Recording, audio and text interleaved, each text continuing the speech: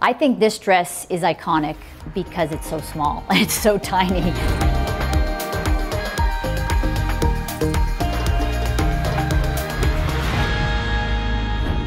Behind me is the iconic red and white check pinafore dress that I wore at the 1977 US Open when I was 14 years old.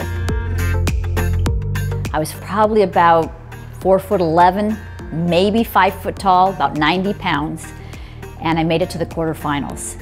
I think this dress is iconic because it's so small. It's so tiny. I was very little and competing against the likes of Betty Stova, who was 6 feet tall and a grown woman. I'm out there about 5 feet tall, about 90 pounds, and pigtails, braces at the time. So it looked like a little tiny girl competing against, grown women that were so mature. And I think the style of the dress was very different. I loved it because it was loose, it was cotton, it was comfortable. You could tie the sash as tight or as loose as you wanted it to.